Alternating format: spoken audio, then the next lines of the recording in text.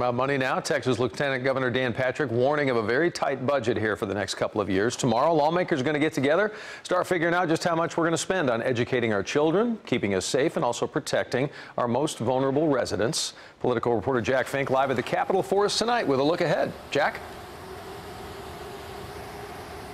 Well, Doug, Lieutenant Governor Dan Patrick vows the state will keep a tight lid on spending during the next two-year budget.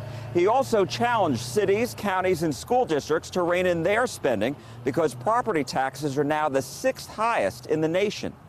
I'm asking local governments and school districts to reduce their property taxes to no more than population and inflation, which is about 4% a year.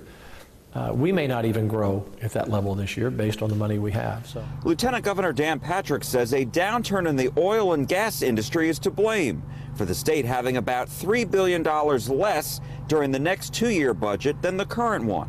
He says half the budget pays for public schools and higher education and about another 40% for health care and social services. If that means we have to have cost containment in areas, then we will have that. We're not going to raise taxes on people.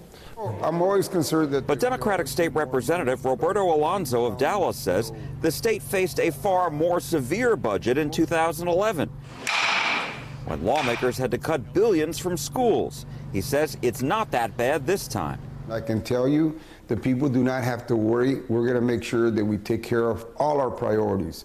Lawmakers are spending an extra $140 million this year on CPS. That's because the state agency is accused of failing to protect children, such as 4-year-old Liliana Wright of Grand Prairie, allegedly beaten by her mother and boyfriend last year. Leaders are hoping to hear progress in a report this May. If you just say we're keeping that program and those people, which I think is the intent, well, then you have to fund that again.